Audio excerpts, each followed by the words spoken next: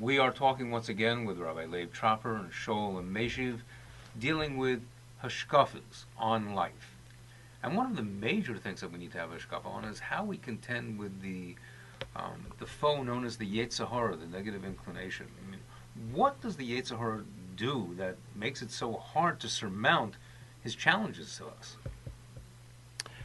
The Gemara in Brachos, because I know that usually Shoel and Meishiv is more abbreviated than the other discussion, but the Gemara says in Brachos that Rishayim Yitzran Shaiftam. Who will be the judge? Who is the judge for wicked people? The Yetzer Hara. And the Gemara explains that Rishayim doesn't mean judging them in Allah Ilam Haba. The Gemara explains that it means he is the one who leads them and is madrich them and directs them in their life. That's what it means, Yetzer Hara Shaiftam. So it's interesting, the Rabbi Zalman Meltzer, Zachron Levracha, asked a kasha in the name of Rabbi Tzumi Petterberg. Fascinating question he asked. The Gemara says in the Dharm Daf Tes, the Gemara says, Rishayim Maleim Charotis. Rishayim constantly have Charota. Right?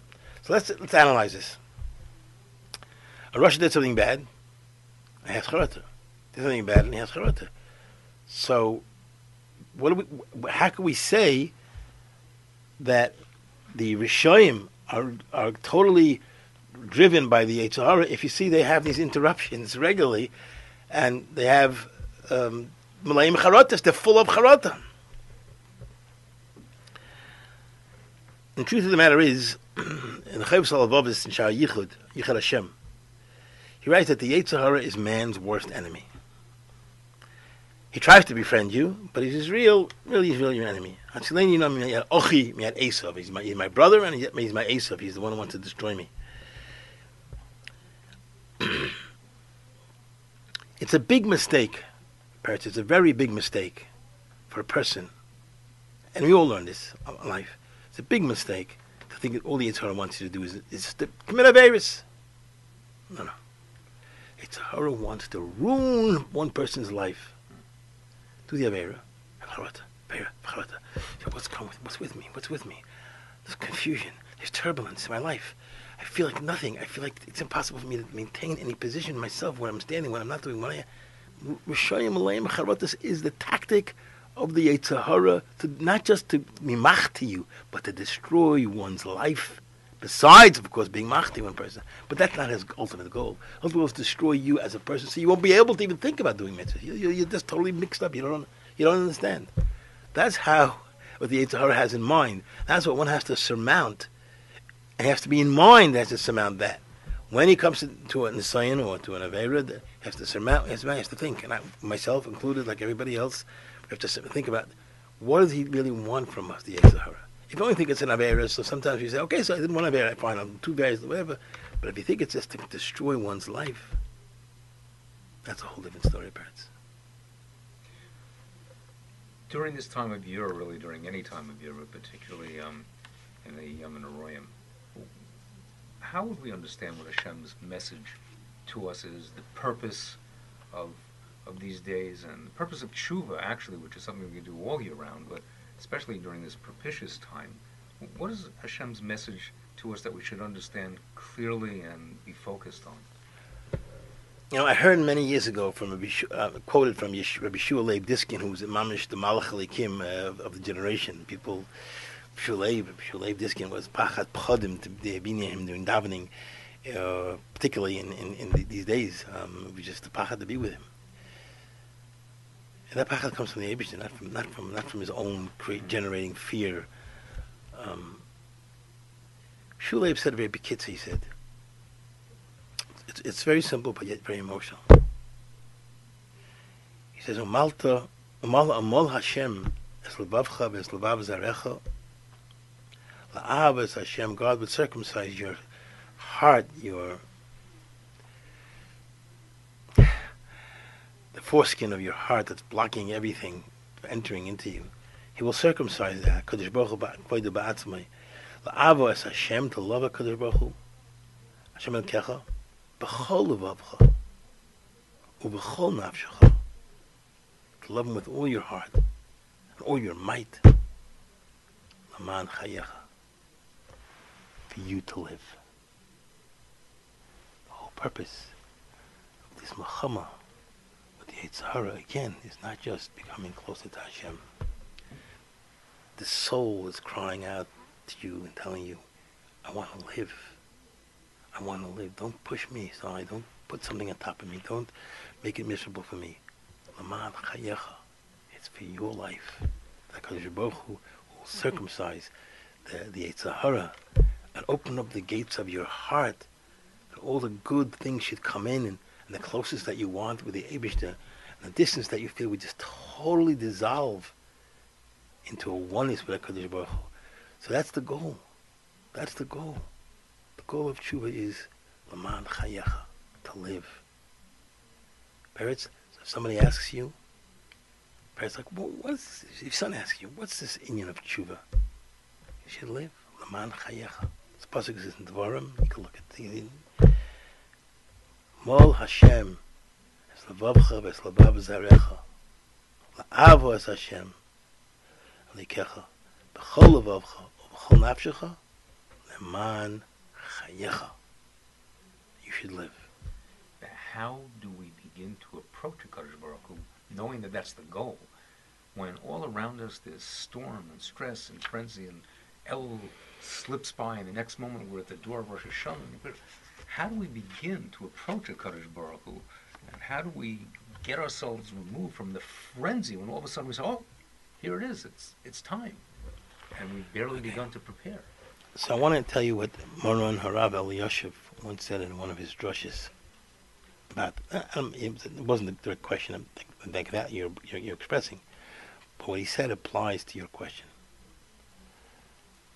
There's a lot of yush coming and feeling that I'm so beyond, I can't, like, how do I get it? And especially when you come home at Rosh Hashanah like 2 hours before Lucha benching. I mean, how are you supposed to get into Rosh Hashanah? And particularly Yom Kippur. So Rabbi Yosef said like this. He says, the pasuk, Ahavti ki yishma, I love when HaKadosh Baruch Hu listens to my voice. Amra Knesset Yisrael, the body of Klal Yisrael speaks, echoes the sentiment that they all have together. Ribono shel olam, Amos ani ahuv lefanecha. When am I really loved to you?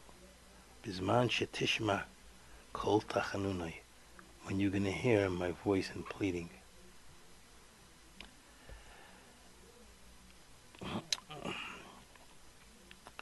So he brought down this from the Tziv and said that he heard it from his Rabbi Bengus, Bengus.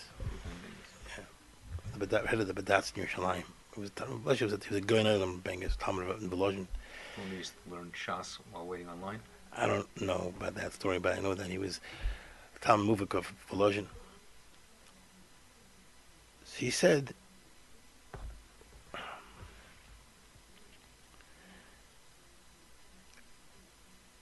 first thing we have to try to do is Hashem should hear my voice. What does that mean? Hashem doesn't have to hear my heart at the beginning. He doesn't have to hear your heart. He wants your voice, to say your voice. I made a mistake. I made a mistake. He doesn't have to hear now the voice, everything. We wish we continue to explain that there is. We say in davening in Rosh Hashanah, Yom Kippur, Kedalam u'Karoshim dafaknu d'lasech, like poor indigent people, we knock on your door. So what does that mean? It means we come to the Eibishter. We know that there's a Seder of Tshuva. There's Vidui, Chavat ala Ovar, Kabbalah ala Osid. There's a Seder. Poor man, when he goes to knocks on doors because he needs some food to eat, they may be holding in the middle of the meal, they give him some chicken. He's still hungry because he hasn't yet. Then he runs to another door, and then they're holding by the fish. They're still holding first at the fish with what you call the first bite, right? And then he goes out again, he goes to another person, they're holding by the dessert. But he takes whatever he can get because he has no choice.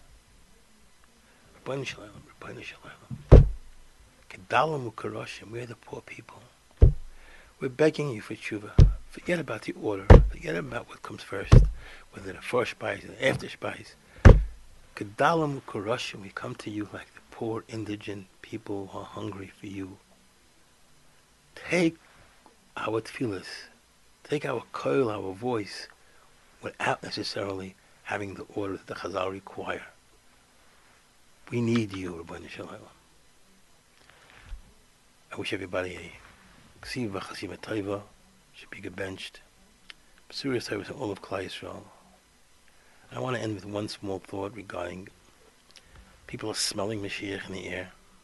The redolence of Mashiach, because of the tzaris, maybe it might smell so good, but it smells. People, the Gemara says in the Hedge, Rabbi Yasi, that Mashiach should come. I don't want to be there when Mashiach comes. So much tzaris. So much tzaris. So the famous Rebbe during World War II, Eish Kodesh, Kum Shapiro, Zecher Tzadik Levracha, Peace, that's the Rebbe, Enikel from Boydis Yisrael. He says, I don't understand. When I go to a dentist, it's painful, but after it's a total relief. Why does he want to be there? I mean, it's going to be over soon. But he said, who was himself, had to live through this, said, no, it's not me. But I can't see somebody else in pain. Yeshua said, the Mashiach come, but I don't want to watch somebody else suffer. I don't want to watch Klal Yisrael suffer. I don't want to watch this lose his child. I don't want this other to be killed in one war. I don't want somebody to lose his parnasa. I don't want somebody to have lack of shalom bayis in their home. I can't watch it. I can't watch it. Yesev lo yachamine. Well, we hope to see Mashiach come as Hashem Yisbarach. I hope it'll come in a painless fashion.